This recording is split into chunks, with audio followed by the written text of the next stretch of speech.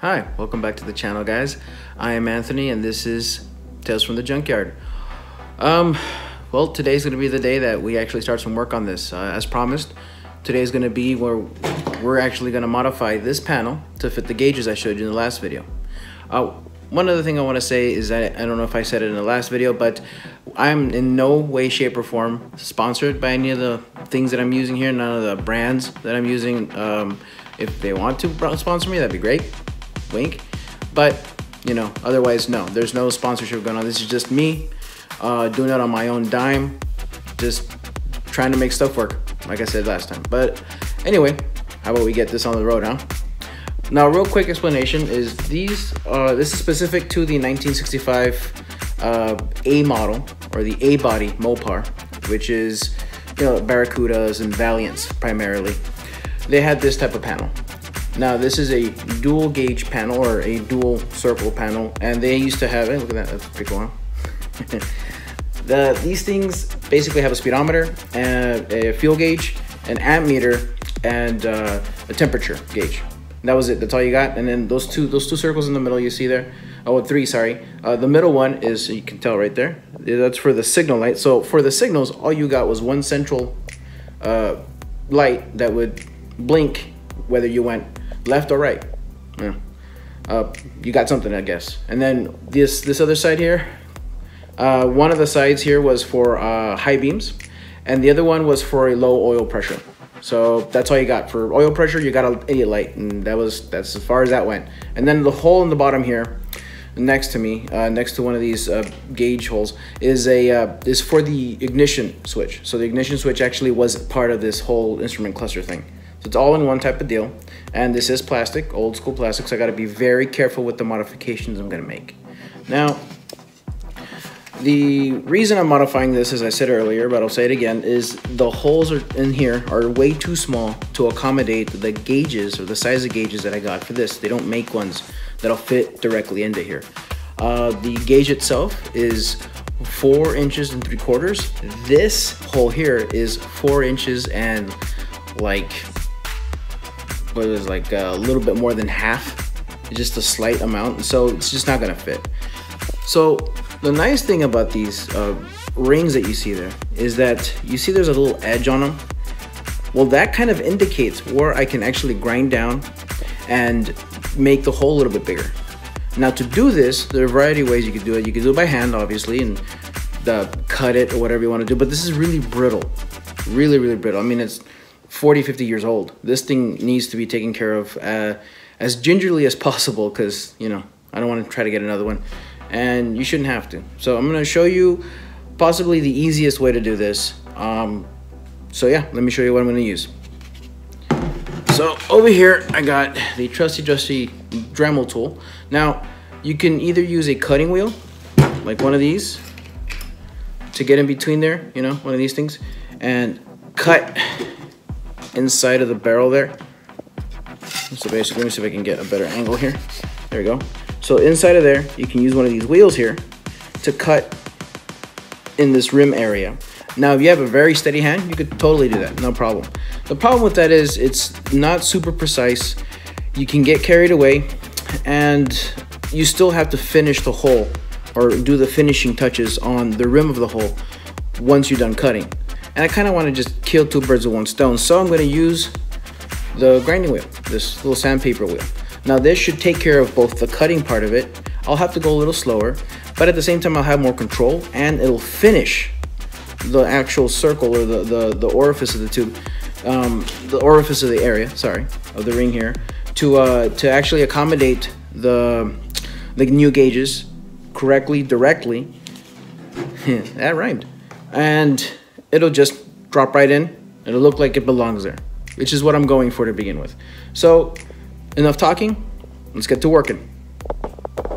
All right, so like I said earlier, we're gonna grind down this area here and just get it. See that little space in between the 2 lines here, right there? I'm gonna cut that down, grind that down.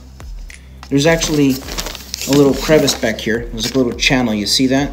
Once I grind that area down, this entire center hole will actually fall out. This entire center cylindrical area here will actually just fall out. So it makes my life a little easier. It's not a complete piece of plastic that I have to continually ground down. So that's nice. So I take care of some of that. And as always, you should be as safe as possible when you're doing this. You know, wear eye protection, mask, some gloves. You don't want to cut off a finger. These things spin at an incredibly high rate, so you just want to be careful. I'm using this bag here to try to capture as much stuff as possible. It makes my life a little easier when it comes to cleaning. And yeah, so let's begin.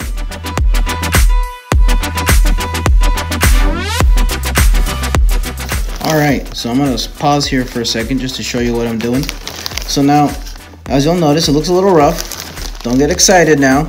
We're going to finish this off, but just wanted to give you a look of what's going on here. So that area you see that's ground down, that little perimeter there, that's going to be my score line. So I know how far I can go, how far I should go from here in the inside radius to the outside radius here. So now I know how far I need to cut. That's my measurement line essentially. And as you can see there, that's what I meant. All I have to do is grind it on a little bit and it'll just pierce through right there. So that's pretty much going to be it, really. I mean, it should be fairly simple, just time consuming. That's all it really is in the end with these things. But yeah, so just wanted to pause there. You can check it out. Pretty simple. Once it should grind through there, this inner piece of the bezel should be able to just pop out. All right, we'll continue on.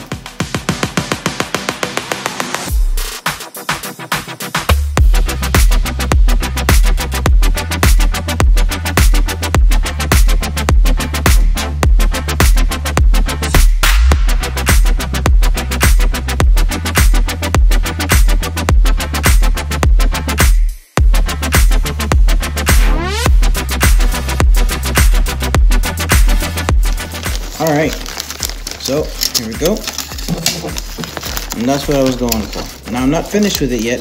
As you can tell, it's still a little rough. I need to clean up the edge, but that's the inner circle that was in the way, right? And now we got a bigger, look at that, look at the comparison. You can barely tell, but that right there makes a huge difference. Now I can actually fit the gauges in there, the new ones. So a little bit of time. Obviously I didn't want to melt this thing to heck, but at the same time, you want to take a steady pace, slow. You don't want to melt the plastic, and then it's a complete nightmare to work with. Just take your time, follow the line, make sure that you have a plan of attack of where you're going to go, where you're going to start, and then just proceed.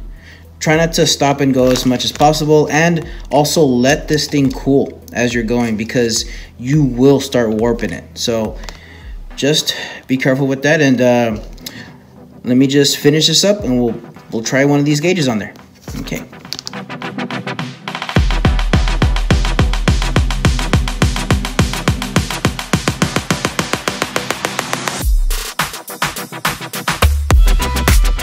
Alright, so it's cleaned up as best as I can do it. Obviously it's not great, but not bad. I'm no professional, but hey, you know what? Let's give those gauges a try, see if they go in at all. Alright, so a couple of things. My first attempt kind of failed miserably, as you can tell by all the debris that's down there. I had to do a little bit more grinding to get it in, but look at that. It's in. Yeah. Not bad, huh?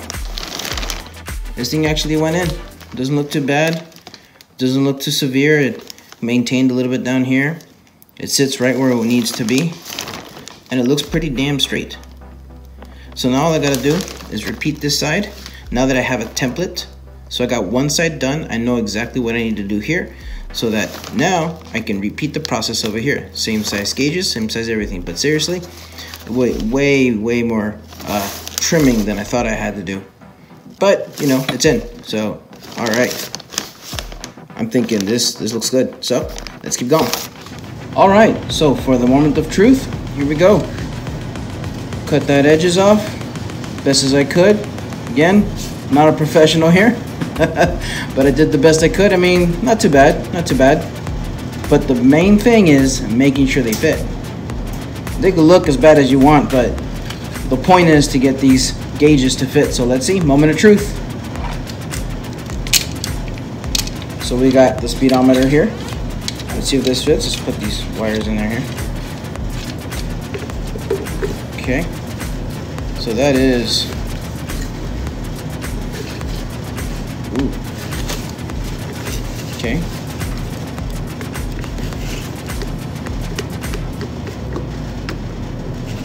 All right.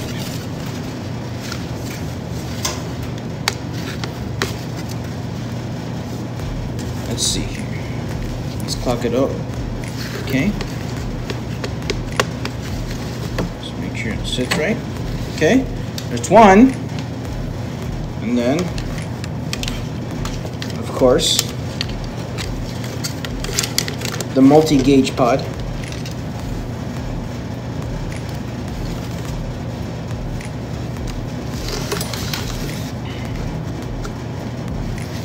And two.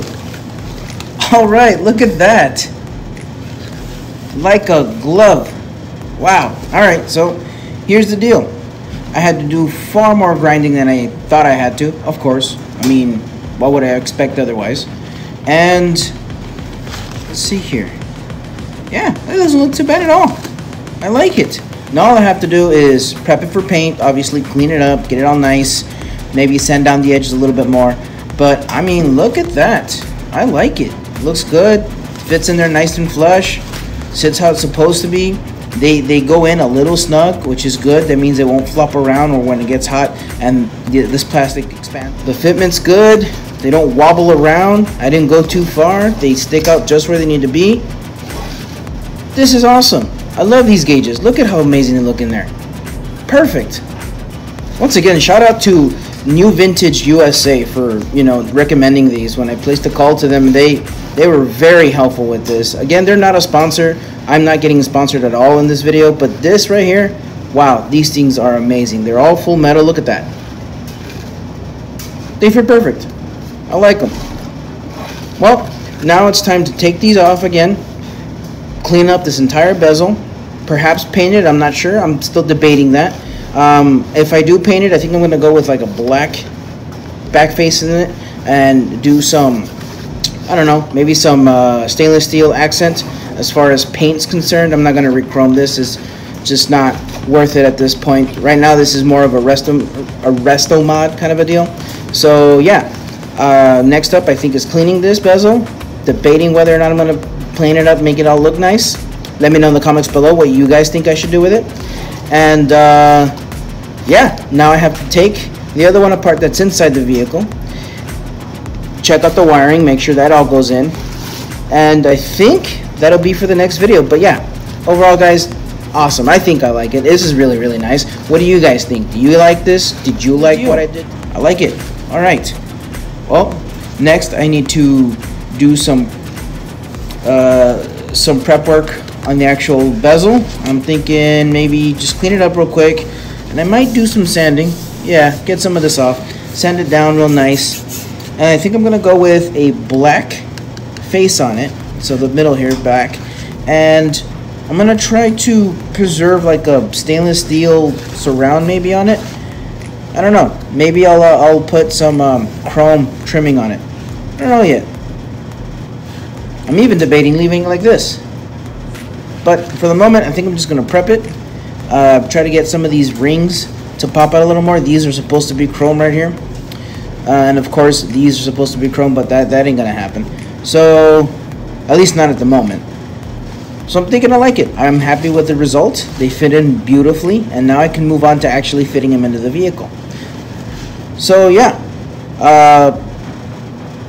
For now, I think this is where I'm going to stop. It took me all of 3 hours to get this all ground down the way I'm supposed to. I mean, look at this mess. Look at this mess.